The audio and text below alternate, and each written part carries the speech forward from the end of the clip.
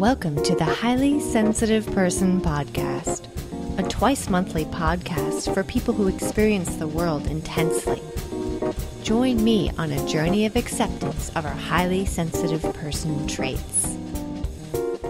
Welcome to episode 59 of the HSP podcast. I'm your host, Kelly.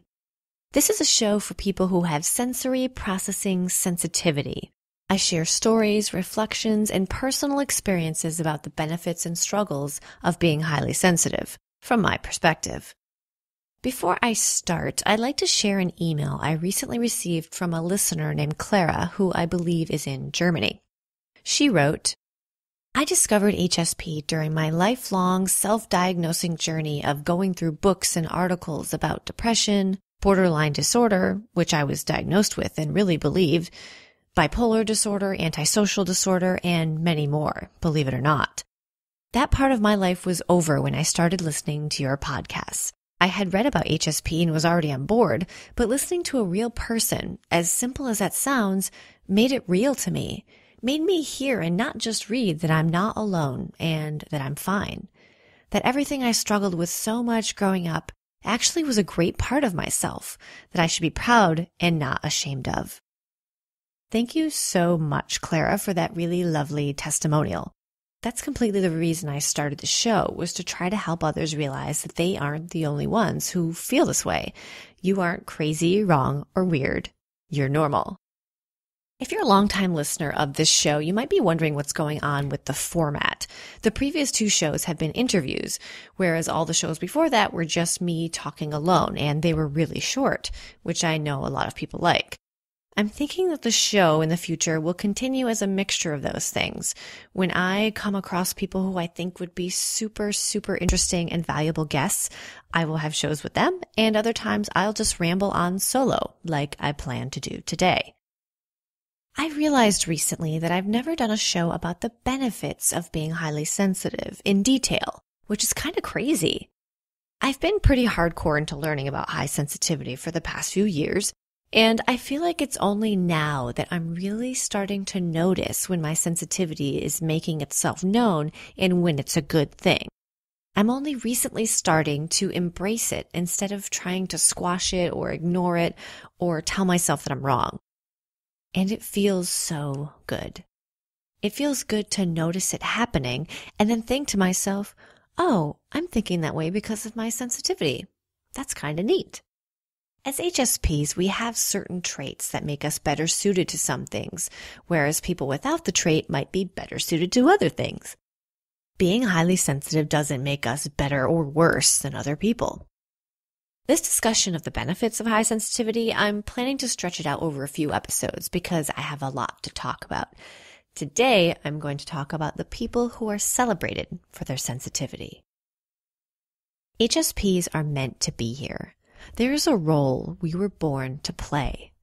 If there wasn't, high sensitivity would have been bred out of humans a long time ago, in an evolutionary sense. HSPs fill a role in society that no one else can fill. It's easy to get down on yourself about being highly sensitive sometimes. We can focus on the negatives and wonder, why can't I be like everyone else? Or why are things so difficult for me? And at times we might hate our sensitivity, which leads us to hate a part of ourselves, which is obviously not healthy nor a path to contentment. So right now, I ask you to think about artists, authors, musicians, and actors. Think about someone who really moves you with their art. Or think about a piece of art that made you cry, moved you, or left you in awe. When I think of my favorite paintings or poems, I can't imagine that the creators were not highly sensitive. How could they not be? They have to notice tiny details, sense emotion and meaning, and find ways to express all this through words or painting or music in ways that move us. The art in our world is largely thanks to people like us who are highly sensitive. This is a benefit of the trait. You are among these special people. So when you're hating on your sensitivity, think about that. that there are so many people who are celebrated for it and the joy and beauty their talents bring to the world. There are people who are successful and famous and rich even, and a large part of that is due to their sensitivity. They are celebrated for it and the joy and beauty their talents bring to the world. Now, I'm not one to put celebrities on a pedestal, and I don't follow famous people's lives much, but it can help to hear from some well-known people who are celebrated for their sensitivity in their respective professions.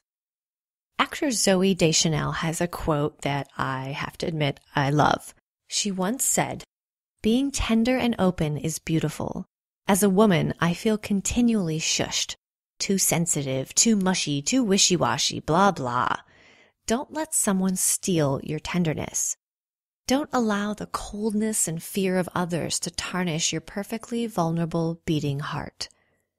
Nothing is more powerful than allowing yourself to truly be affected by things. Whether it's a song, a stranger, a mountain, a raindrop, a tea kettle, an article, a sentence, a footstep, feel it all." End quote. Winona Ryder once said, "Maybe I'm too sensitive for this world." The actor Brittany Murphy once said, "I'm a very oversensitive, vulnerable person. You have to be to do this for a living." Michael Jackson, who was known to be shy and a bit of a recluse, once said, "It hurts to be me." Actor Jennifer Beals once said, "I get emotional all the time. I get emotional every time I make a speech or talk about other cast members. Every now and again, my heart just explodes and expands." Nicole Kidman once said, "Most actors are highly sensitive people, but you have this incredible scrutiny. You have to develop a thick skin, but you can't have a thick skin in your work. So it's that constant push-pull of going, how do I stay human and vulnerable and real, and how do I, at the same time, not let all this affect me?" End quote. I think that's something we all find challenging, how to stay vulnerable and real, but at the same time not being overwhelmed by how much everything affects you. Lykke Li, a Swedish musician, said, "When I talk about heartbreak or whatever, people want to melt it down to some breakup of a relationship, but it's not about that. If you're a sensitive person, just stepping outside can be heartbreaking." Alanis Morissette, who was featured in the documentary Sensitive, shared her experience of being an extremely famous person who was highly sensitive. She talked about how her trait enabled her to write lyrics and music that moved people and made her hugely successful. But that same quality, her sensitivity, made dealing with fame and attention difficult. Regardless of how you feel about these individual actors and musicians and artists, their profession includes feeling and conveying emotion in ways that move people. The very thing these people are celebrated for is a product of their sensitivity. It's definitely a benefit to them. I'll wrap up this show with a quote from Edgar Allan Poe. "Beauty of whatever kind, in its supreme development, invariably excites the sensitive soul to tears." In future episodes, I plan on continuing talking about the benefits of being highly sensitive because I barely scratched the surface today.